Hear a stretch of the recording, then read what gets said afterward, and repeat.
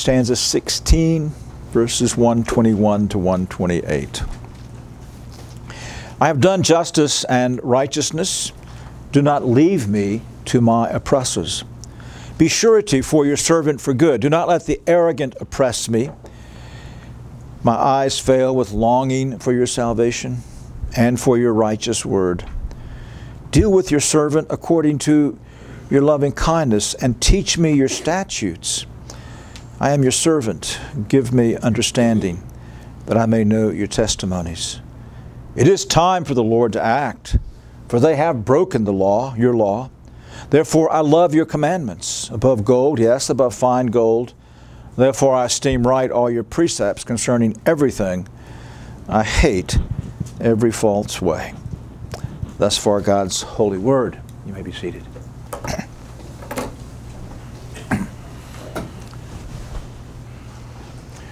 Well, 2 weeks ago when the attacks took place in Paris, every one of us had a sense of indignation, of zeal, of a certain fury that innocent people would be attacked and murdered in that way. But what we felt 2 weeks ago probably in no way measures to what we felt when our own country was attacked on 9/11. At least those of us that are citizens of this country, because it's our country and we have a covenant relationship. We have a citizenship. We have an ownership, and thus the zeal was even greater. Now the same is true personally. We have a responsibility when a friend is slandered or attacked to defend his name, as we learned from the 9th commandment. But if it's your wife or your husband, one to whom you are attached with love and covenant, there's a much greater zeal. If someone spoke in front of your wife with coarse and gross language, you would vindicate her. If someone insulted her or slandered her, you would defend her honor. You love her, but you're also committed to defend her. Now what the psalmist is showing us in this stanza before us this morning is that because of this covenant commitment that he's described that we have to the Lord God, we are pilgrims, but as pilgrims we are servants of Jehovah, that we have an obligation to be zealous for the honor of God and for His Word. He shows us from his own experience how that zeal operates. But he also shows us in this stanza the need that we have for God's protection, but God's wisdom in times when we need to express zeal or act in order to defend God's honor. And we think about the days in which we live. I trust you can see the timeliness of this stanza. I know in my own lifetime, and probably, which is pretty long now, and probably for maybe even a couple hundred years, perhaps even as long as our country has been in existence, we have never seen the rise of evil in America that we see in these days. As we see the secularism of the culture around us and the declension of the church. Well, what's your response to this? We are in the Bible Belt. We are, to some degree, protected from much of what is going on around us. And yet, we see it, we read about it. What's your response? What's your response to the condition of the church? Yes, here and every place in our country, and even worse, in Europe and the West and those who are the heirs of the Reformation. Well, the psalmist shows us that we should be longing for the vindication of God and His Word, and pray then as servants both for protection and wisdom. That as we long for the vindication of God and His Word, as servants of Jehovah, we are praying for protection and for wisdom. So I'm going to open the psalm up under three headings. The servant of Jehovah expresses zeal for Jehovah and His Word. The servant of Jehovah seeks the protection of the Lord. And the servant of Jehovah prays for the wisdom of the Lord. First, the psalmist shows us how to express zeal as he, as the servant of the Lord, expresses his zeal in the last 3 verses of the stanza. It is time for the Lord to act, for they've broken your law. Therefore I love your commandments above gold, yes, above fine gold. Therefore I esteem right all your precepts concerning everything. I hate every false way. Now he expresses the zeal in 2 ways. He expresses zeal for God's honor, and he expresses zeal for God's word. Verse 126, he expresses zeal for God's honor. He says it's time for Jehovah to act because they've broken your law. Now both the ESV and New American Standard translate this term broken. And here's the place where the King James, the New King James, is much more on target. It means to make void, to invalidate, to make null. It's not simply that people are sinning and violating God's law.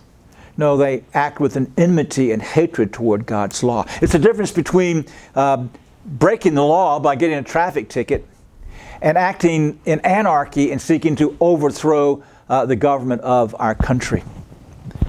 As God's children, we are going to break God's law every day, as you well know, in thought, word, and deed. But it's the haters of God that are seeking to invalidate, make null and void the Word of God. And that's what the psalmist is reacting to here. This is what we must react to as we see around us this rise of wickedness and unrighteousness. As we see the agenda of the homosexual community, not content merely to have their own way. No, the agenda is to silence Christians and to mock and make fun of the Word of God. And of course, the Muslims, well, they hate the Word of God as well. And they consider us infidels and will do everything they can. But there's an interesting coalescence that is happening here between the multiculturalism, the secularism of our day, and what's happening in Islam. And it is illustrated in what occurred in Paris 2 weeks ago. The band that was doing the concert, where some 88 young people were murdered, was called the Eagles of Death Metal Band. When the Muslims, who think that we are the great Satan, attacked the concert, they were doing the salute to the devil, singing, "I love Satan." You see the irony of this. You see the justice of God in this. You see what we have here is the collision of the multiculturalism, the godlessness of the West, the scourge. I think of Habakkuk, Lord, they're more wicked than we are. The scourge of Islam now clashing here in Paris. Now nobody's heard about the clash that takes place culturally there, and the judgment of God that is occurring in all such acts like this. But these are the kind of things that we are up against. And it's God's honor, though, that's at stake. It's not our honor. It's not our reputation. And so the psalmist teaches us here to plead.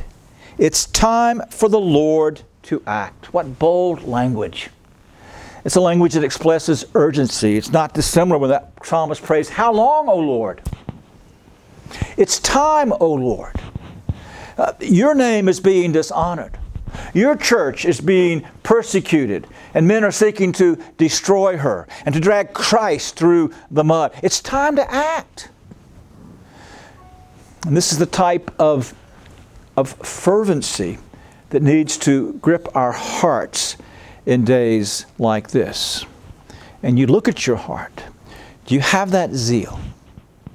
Are you calling out to God? It's time to act. Not dictating to Him, but expressing the urgency and the longing of your own heart for the glory of God.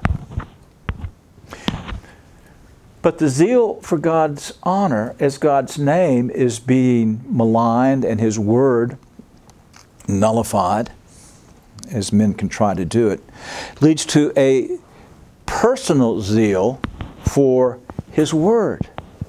Now notice the connection. And it's a bit strange, isn't it? He says it's time to act. They've nullified your law. Therefore, I love your testimonies. Now, as we sing it, it says because, but it's a therefore. And I think we see this in our own experience. If someone, something you love is maligned or ridiculed or whatever, your appreciation grows for that person or that thing. And as the psalmist is seeing God's word and God's honor nullified, it intensifies his own zeal for the Word of God. And he expresses the zeal in three ways: in intensity, in comprehensiveness, and in exclusiveness. In intensity, he says, therefore, I love your commandments, the moral precepts of God's Word, above gold, yes, above fine gold. Take the finest of gold, the most refined gold, the most expensive gold. He says, I love your Word, your moral law, more than all of the riches of men. Do you love God's Word that way? If it was right now, lose all your possessions or lose your Bible, would you rationalize? Well, I know a lot of the Bible, and I'll be able to, I'll recover from this. Are you willing to walk away from everything for the sake of the Word of God?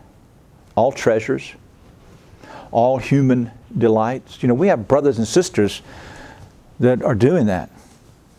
We have brothers and sisters whose children cannot get a college education because they love God's Word more than all treasure.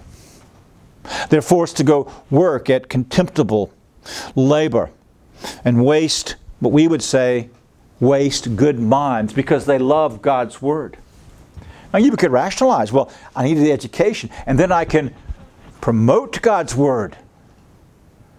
But you would have to deny it to do that. Do you love God's Word above all treasure? With that intensity. Think honestly about it. Think honestly of the things that you cherish most and ask God to give you the ability to say, I love your Word above that treasure, above that thing. Now, the comprehensive nature of the zeal is expressed in verse 128. And it's a difficult verse to translate. I esteem right all your precepts concerning everything. There's two coals here. And it's very difficult to put together, but this is a good approximation. What he's saying is, I love everything about your Word, everything your Word teaches, everything your Word commands.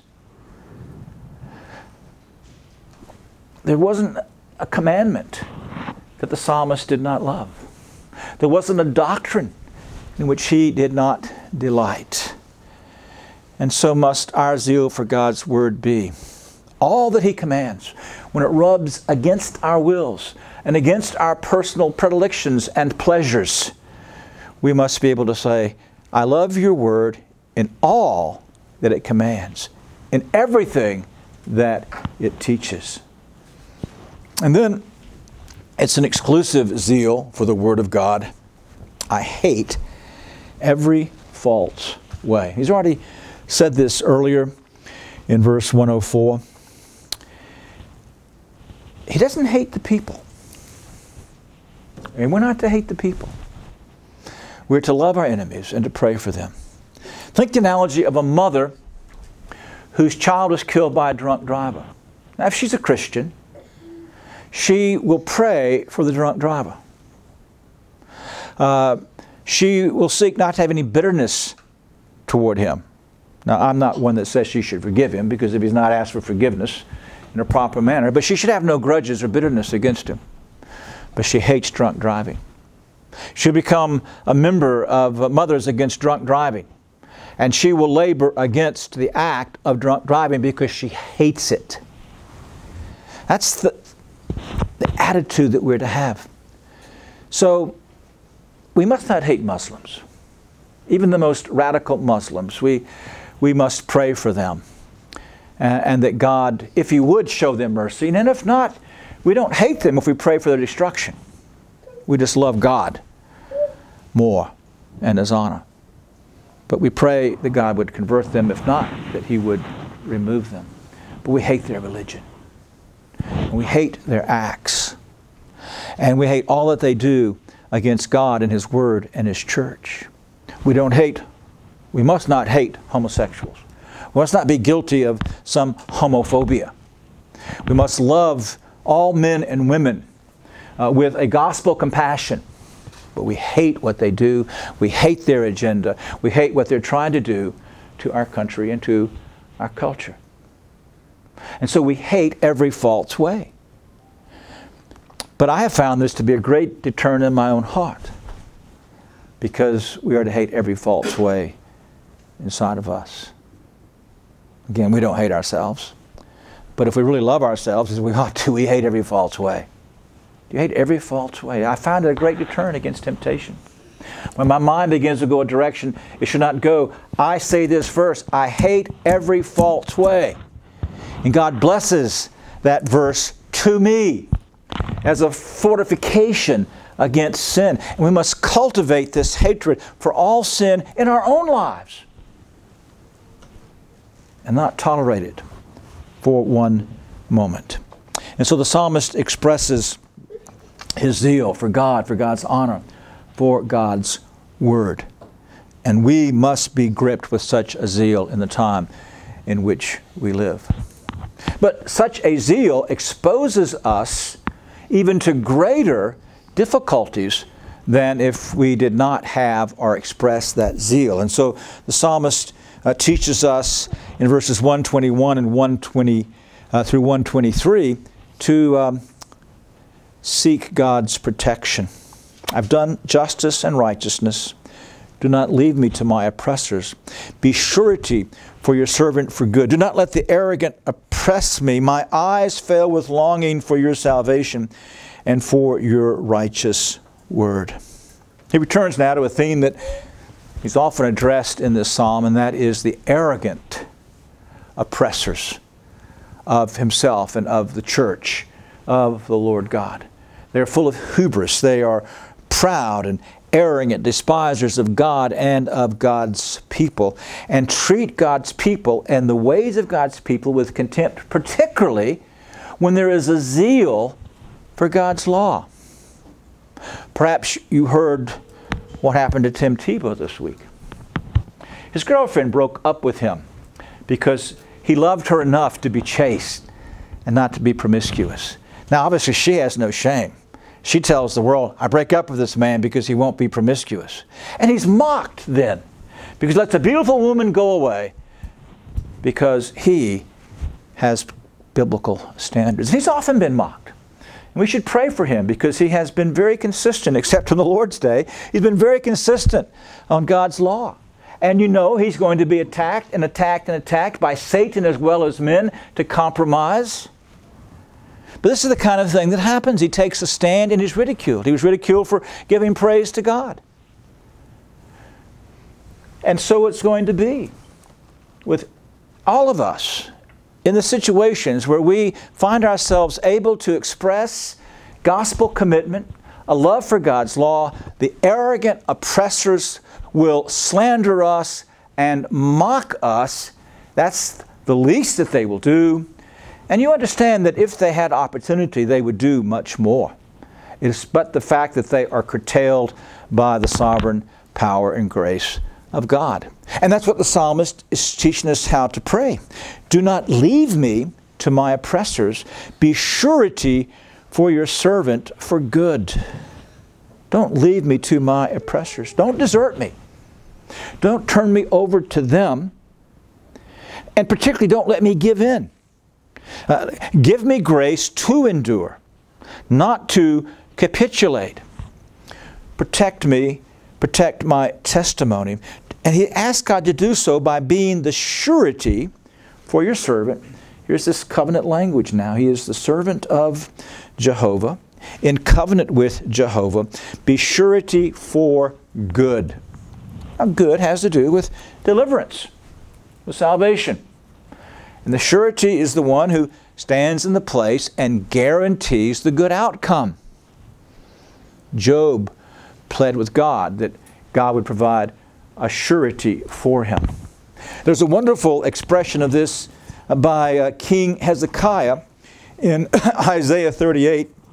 I believe he had this passage of Scripture in mind. This is, he gives us, after God says He will heal him, He gives us His prayer both of petition as well as thanksgiving. But He says in verse 14, like a swallow, like a crane, so I twitter, I moan like a dove. This is with the news that he's dying. And Perkins points out here, I never had thought about it, is that you realize he didn't have a male heir.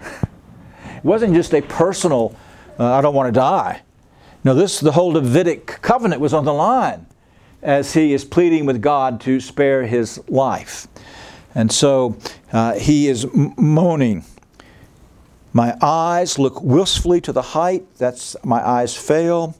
O Lord, I am oppressed. Be my security. Same word. Be my security. The psalmist is teaching us to ask God to be the guarantor of our safety. Not physical safety. If He's willing to do so, that's fine. But of our spiritual safety, to keep our souls, to give us grace to endure. And of course, this prayer itself is fulfilled, predictive and fulfilled in the Lord Jesus Christ. As the writer of the Hebrews reminds us that He is the perfect surety in chapter 7, verse 22. So much more also Jesus has become the guarantee, that's a surety, of a better covenant. Chapter 8, verse 6. But now He has obtained a more excellent ministry by as much as He also is the mediator of a better covenant enacted on better promises. The mediator of the covenant is the surety. Our Savior, by His incarnation, His perfect obedience, His sacrificial death on the cross, His burial in our place, His resurrection, His ascension, His exercising office of prophet, priest, and king, both in the state of humiliation and exaltation. He's the surety. He stands between us and the wrath of God as the guarantor that we are delivered.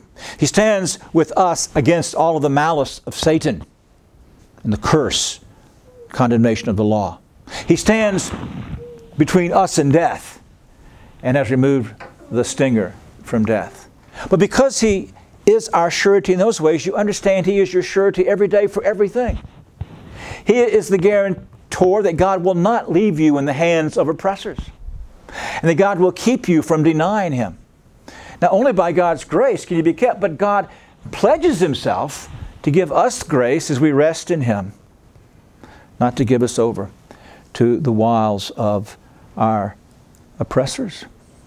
And so he teaches us here to plead with God that God will be our surety. And notice the intensity with which we are to pray in verse 123. My eyes fail for your salvation. Again, he's used this expression in verse 82. This idea of looking with intense expectation to God and waiting on Him.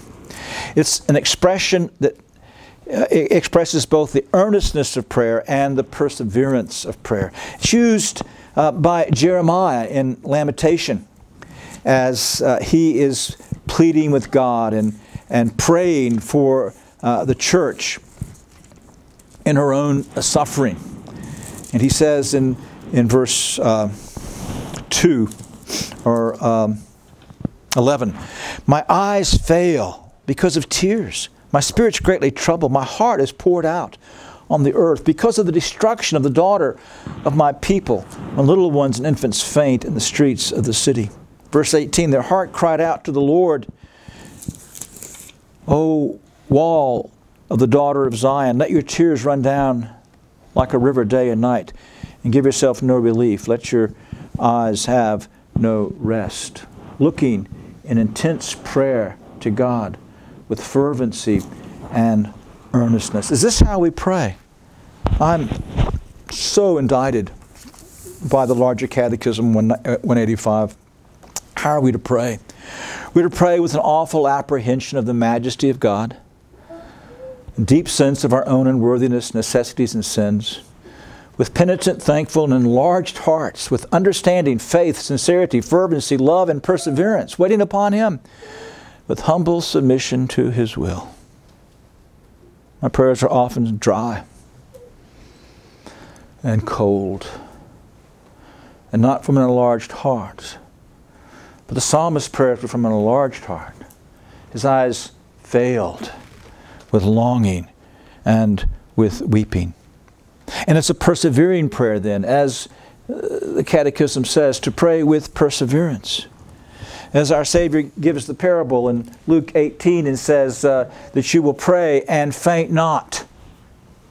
Or as He gives the parable in Luke chapter 11 of the friend who comes to his neighbor's house and he needs bread because he's got unexpected company.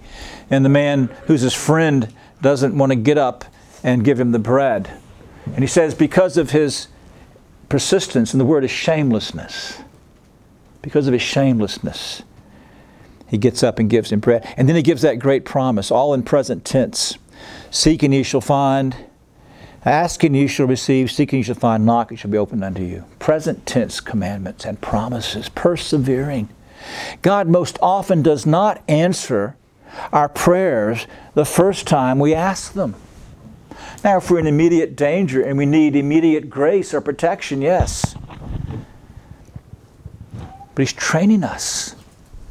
He wants our eyes to fail with that longing of looking to Him as servants to the Master and pleading and arguing that He would have mercy on His church. When I read the way Jeremiah prayed it in Lamentation, I think he must have had in mind the instruction that has been given to us in Isaiah chapter 62, verse 6. On your walls, O Jerusalem, I've appointed watchmen all day and all night. They'll never keep silent. You who remind the Lord, remember Isaiah says, take no rest. You remind the Lord, take no rest for yourselves and give Him no rest until He establishes and makes Jerusalem a praise in the earth. The Lord has sworn by His right hand and by His strong arm. And he goes on. We are to plead with this intensity. The psalmist enforces his prayer with two grounds or arguments. One of the things we learn from Psalm 119 is how to plead with God, how to ground our petitions in biblical arguments. And he gives us two here.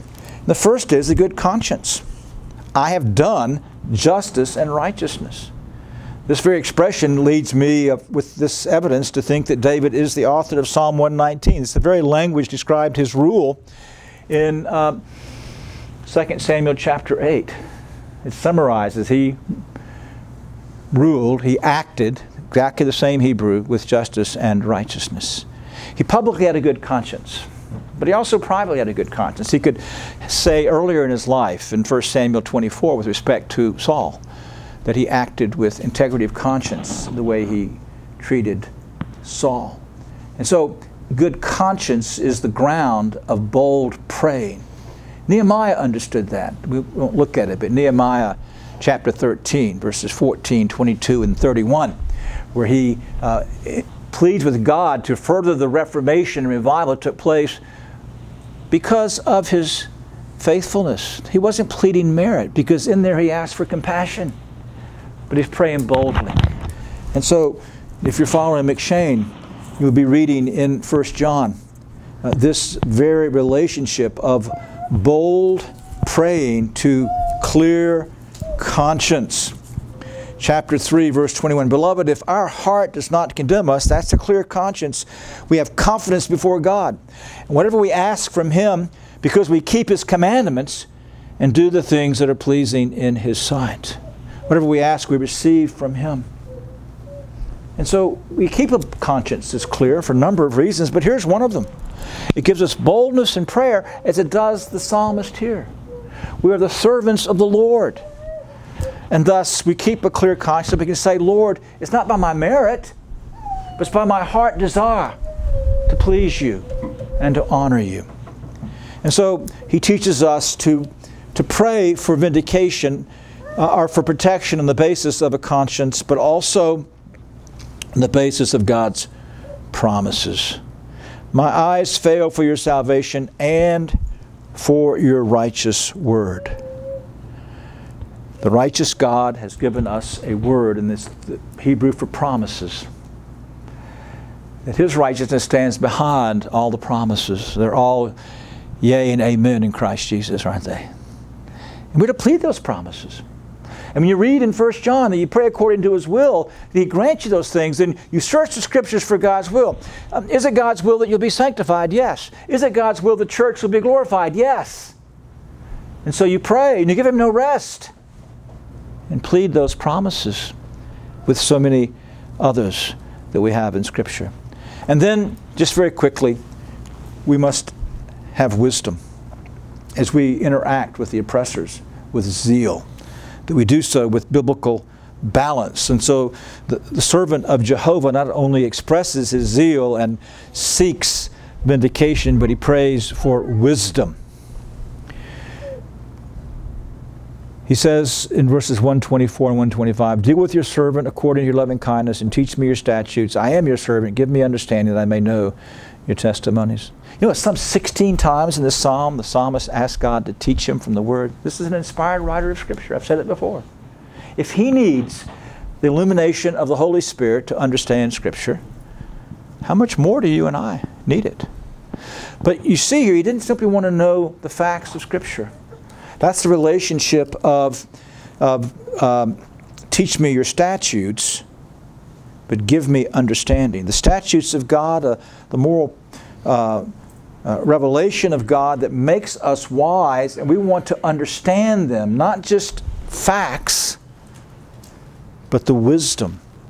That's what we're taught to pray for. The wisdom to know how we are to act in all of the situations of our lives. And again, grounded upon two things: God's loving kindness. It's His covenant love. The psalmist is coming as the covenant servant. The basis of God's loving kindness, He will hear your prayer. You open the Scriptures every morning, you sit under preaching, you preach the Word of God, and you begin here. Teach me your statutes according to your loving kindness. That prayer never goes unanswered. Never.